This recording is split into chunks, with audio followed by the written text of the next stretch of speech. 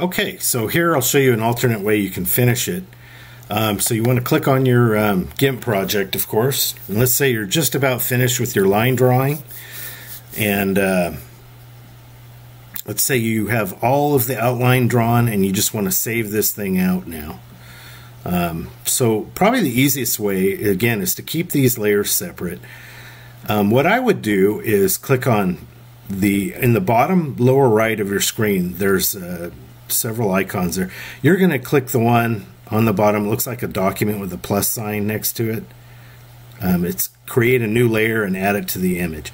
Now you can just click on that and add a new layer, or you can hold down Shift. Now watch what happens if I don't hold down Shift. Then I get this menu, and it's just an extra step, so I would click OK. However, if I hold down Shift when I do it, the layer is automatically created and I skip that step. So basically I have 3 layers now in my layers window. I have my image, I have my drawing, which is on the second layer, and then I have a blank layer on the top. However, I don't want this blank layer on the top. I want the drawing up on the top. So I'm going to grab the drawing layer and just drag it above the other one and then let go. In this middle layer, I'm going to give it a solid color. Okay? So I'm going to go up to the top left here of my screen in my toolbar, and where my color palette is, the active foreground color is black here. I don't want that. I want to change that to white. So I'm just going to click the little arrow, and that's going to reverse them. Now my white foreground is here. So now I can grab my paint fill bucket, my bucket fill tool here on the toolbar.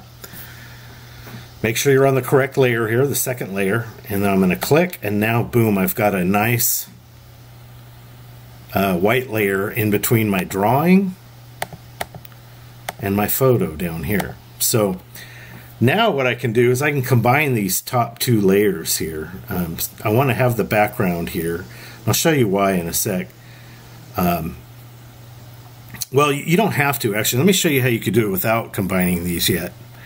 So let me go over to the zoom tool here. Let's grab the magnifying glass. Let's zoom in on this, and we're going to make all this color that I used, we're going to make it black. That's the final step.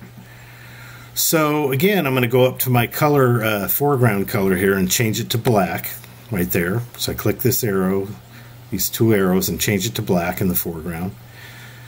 Next, I'm going to go up here and grab my select by color tool. When you first look at your toolbar, you might see the fuzzy select tool here first. Just click on it, hold your mouse button down, and then choose select by color. That one will select all of your color of one single color. And what you have to do is get the crosshair on right in the center where the color is, and then click. So you notice here I'm right in the color here of my drawing, and notice how it's selected everything. You can see the marching ants there. That means it's all selected. Now the easiest way to fill all of this in is with one shortcut, and it's basically you push the Control key plus the comma key, the key where the comma is, and that'll fill it all in black. Control plus comma. Okay, and that'll take care of that. And now what I can do while I'm still zoomed in is I can grab my Move tool up here in the toolbar and grab an area that's selected, still selected, and then just move it over to center it. Notice there it's moving with my Move tool. You can still see the selection area where you originally selected, but you can see the ink is moved, or the picture's moved over. So now I'm going to zoom out just to look at it. Once I click on the zoom tool, okay, I can make that zoom out just by holding Control down. Control is your shortcut, and that'll change it to a minus. And notice there, I'm way closer to the center now. And that's probably good enough right there. That's where I want to be. So now I want to deselect this selection area. I'll go up to Select and choose None, or Shift Control A is your shortcut. And so now my drawing is pretty close to center. That's probably good enough. I could even zoom it in a little bit to fill it up more. So I may want to go in and choose the Scale tool right here, which will be under all these tools in here. You might see a Unified Transform tool, which you can use that to do a lot of different things. I like to select the individual tool so I know I'm not screwing anything up.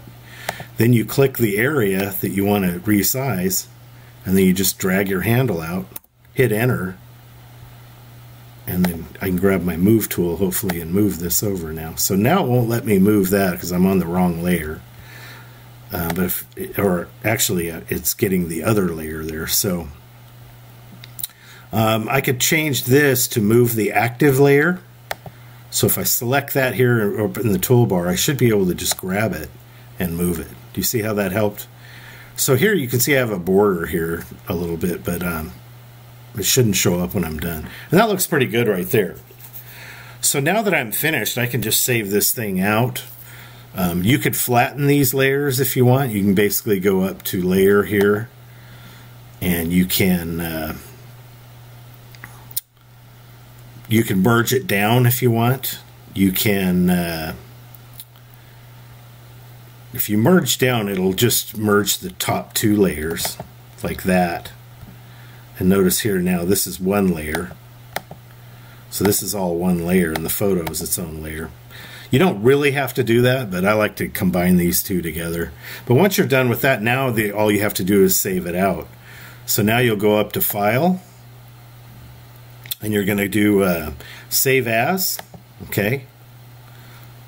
Or no, not Save As, sorry. Don't listen to me.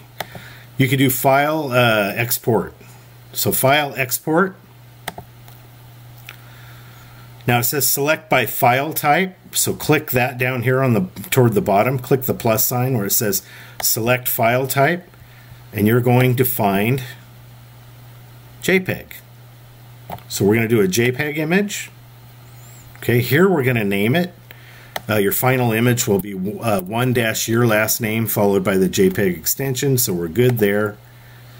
And we'll just go ahead and save this onto the desktop at this point. It's already set up here, save in folder. Just make sure you know where you save it. And let's go ahead and just click export. Okay, now here's your quality slider. How much you want to compress it depends on how small you want to make the file or how large. I'm going to bump this up to 99. I'm just going to compress it a little bit to make it a little smaller. Then click export. And now when I go to my desktop, I should be able to find that picture here, and it looks like it's right here. And so this is the picture that I would attach to my email when I send an email to my professor. So you can click on it and take a look at it. Now it'll open in your Photos app just like any other picture, right? Because it's a JPEG file. And there it is. You can see I've compressed it a little bit. It looks a little bit blurrier, but it's not too bad. I wouldn't compress it down more than 90. I'd keep it up to at least 99% or so. And that's your basic image that you're going to attach to your email when you send it to me through Canvas.